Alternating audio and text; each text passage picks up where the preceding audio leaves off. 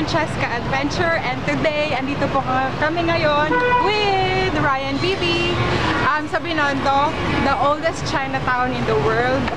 Andito po kami ngayon para sa food trip, and bali, ang theme po natin ngayon is exotic food. So I'm here to look for exotic foods na nasa Binondo. And our first target is a restaurant called Seri Restaurant. So I heard na meron silang soup number 5, which is bull pennies. Hindi ko alam kung kaya ko siya kainin. I think masarap naman daw. So, let's go na hanapin siya. Ay! Mahilig siya sa ganun. Oh. It's very smoky in here. Ha? Uso ka.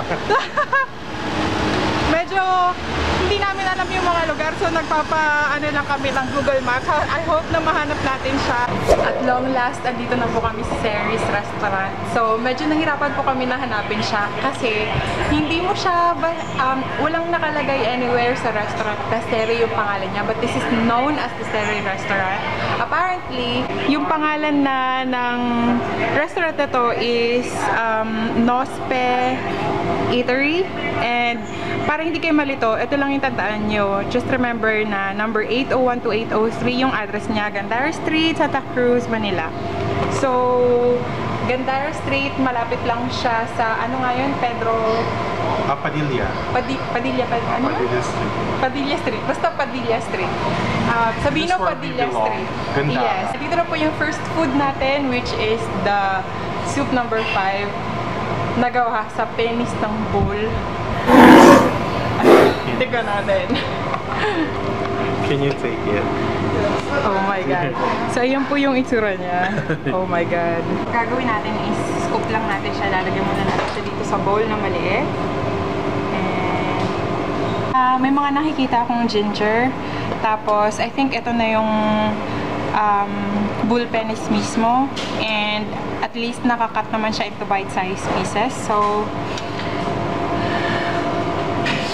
let's try it.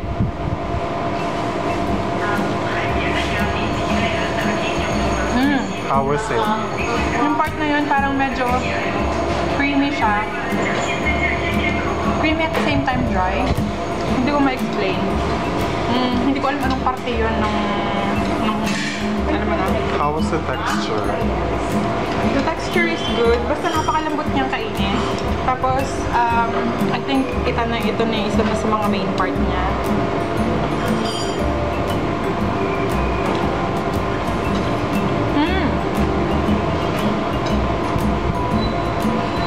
Ang dali niya lang kainin kasi sobrang lambot niya.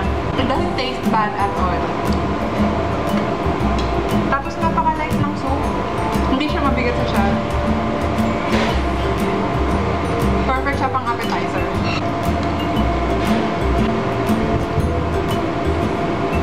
Ang lambot? Malambot pa sa akin. Malambot ka pa? I suggest na i-try niyo siya. And this time, I also have Ryan. Yeah, as I've said, I have Ryan Bibi with me. Ryan Bibi Vlogs. Don't forget to subscribe. Itatry din po niya. Yes. Si Ryan po is gumagawa ng mga reaction videos, lalo-lalo na for Filipino music artists. And ang dami niya na po subscribers, ang bilis po. Kaya kung gusto niyong manood nung... Ay, wait.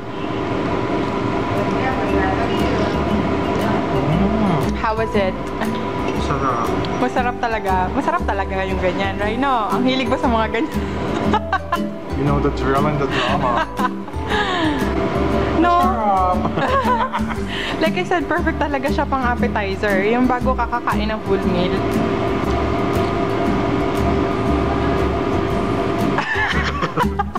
So guys, that concludes our experience sa Seri's Restaurant, also known as anong ulit yun? Basta yung experience namin sa soup number 5. And we're gonna go next to try this time yung fried legs naman. So I heard na dun ba sa Maestero, meron daw silang ino-offer na fried frog legs. Nakakain ako ng nakakain ako ng frog dati. And medyo hindi maganda experience ko, but I'm willing to try it again.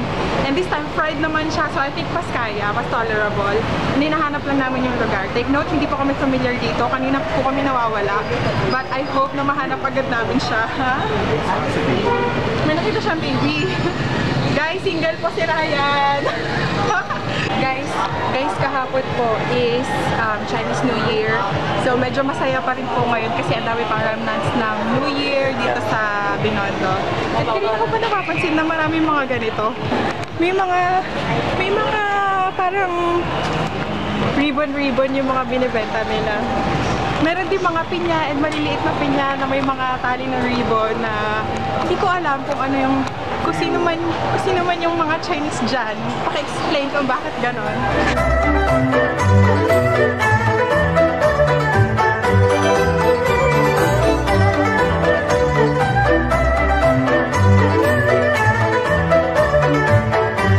Guys, kanina ba ako nakakakita ng ganyan?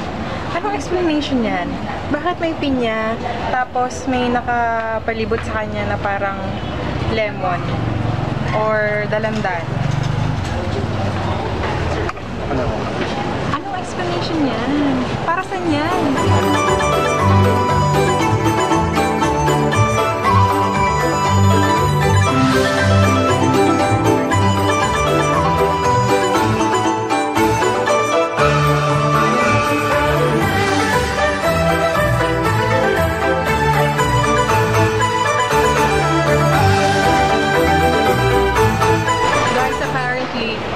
Pong palaka ngayon. Unfortunately, excited pa naman ako i-try yun kasi like sinabi ko nga kanina, ang bad na experience ko dun sa last na palaka na kinain ko. So, at least gusto ko sana na medyo umokay yung paningin ko sa pagkain na palaka.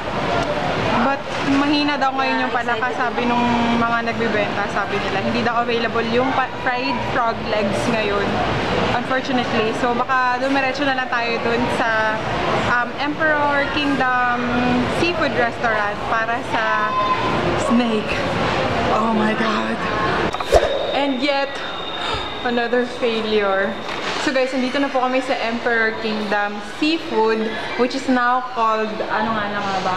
Parkview Hotel. Tapos may restaurant din siya sa second floor. But apparently, wala pa rin daw yung snake. So, wala yung fried frog legs, wala rin po yung snake.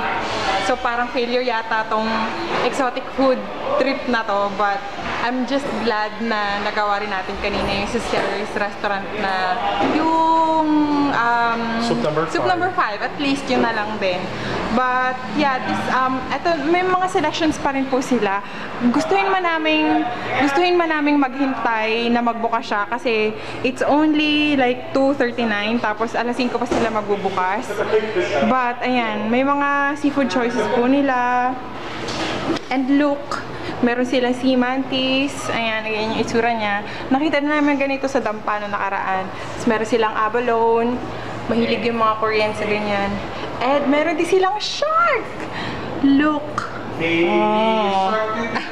Baby shark daw. And lobsters. So, talagang seafood restaurant siya. And meron din silang mga saang. Ay, hindi, crabs. Na may saang. Ayan, and maglalagay po si kuya. Oh. And mga shells. Malalaking shells. But then again, hindi na namin kaya maghintay ng alas 5. Pagod na kami kakaikot dito sa Binondo. So, anong balak natin, Rai? Magmamami na lang ba tayo? Magdulomi kami doon sa, Carriedo. Sa may Quiapo. Sa Quiapo. Darla, and I'm gonna buy a new microphone for my phone. Yay! Ito po yung vlogging gear ni Ryan. Ayan. Ayan. Ito pala actually, Ay, diba? Lumilevel up si Ryan Bibi. Ano yan? Ridge. Kaso kaya, hindi ko para sa microphone. Bumili rin po ako. Ano nga ulit tawag dito? Matcha. Bumili rin ako ng matcha kanina habang nasa daan kami. Matchang, I mean. Hindi ko pa nakikita ko anong itsura nito sa loob. But sabi ni Guada masarap daw. And para daw siyang may rice na may meat sa loob. Parang sticky rice na may meat with mushrooms and chicken. Tama? And selected herbs. And selected herbs and spices. Sabi ni Ryan. Ang hilig niya talaga sa herbs. Herby. So yan. I hope i-try din po natin. I-try po natin yan mamaya. I hope doon sa pupuntahan natin na lumihan, pwede siyang kainin. So,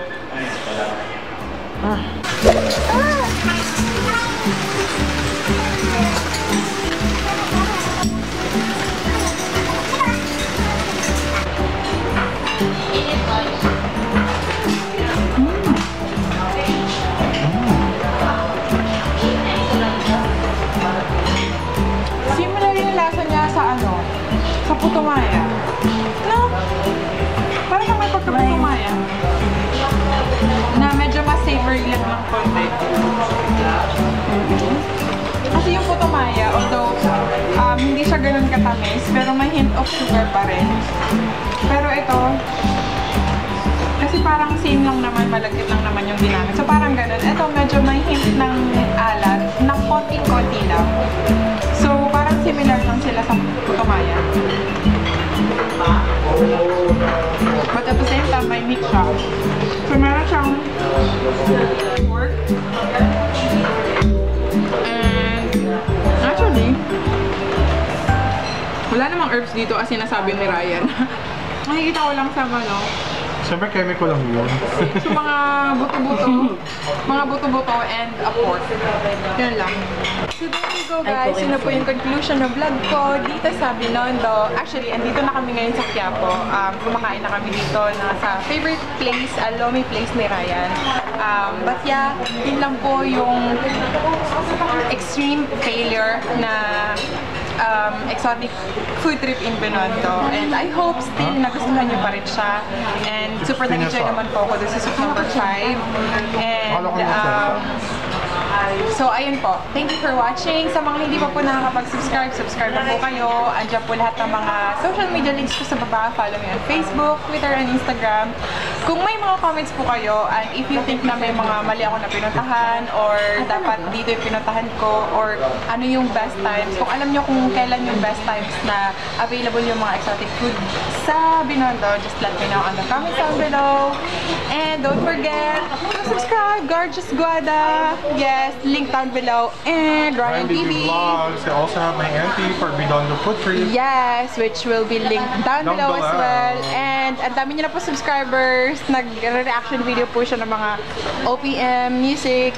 OPM music. Oo nga, redundant. Mga Filipino music. Filipino artists.